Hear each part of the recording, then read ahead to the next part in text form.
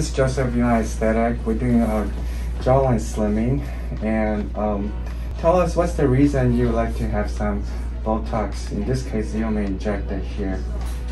I would like my face a little slimmer from now.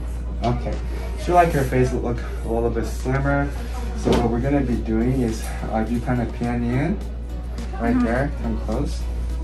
So there's the masseter muscle, and bite down. There's one coming this way, and there's one coming that way. And where they cross, we're going to inject here and here, okay? To slim down her facial profile. It should be not much pain there, and our nurse practitioner is going to perform the treatment.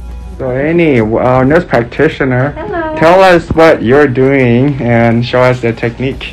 Okay, I'm doing power slim using Xeomin. It's slimming down the masseter muscle, as you can see right down for me.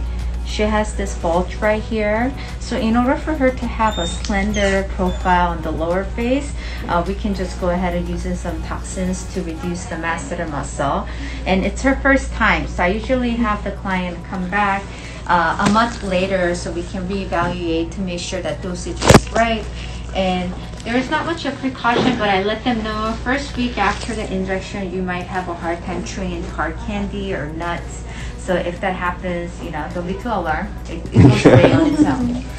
Alright, so we're going to be doing what we call the power slimming and give her a more slender profile of her lower face.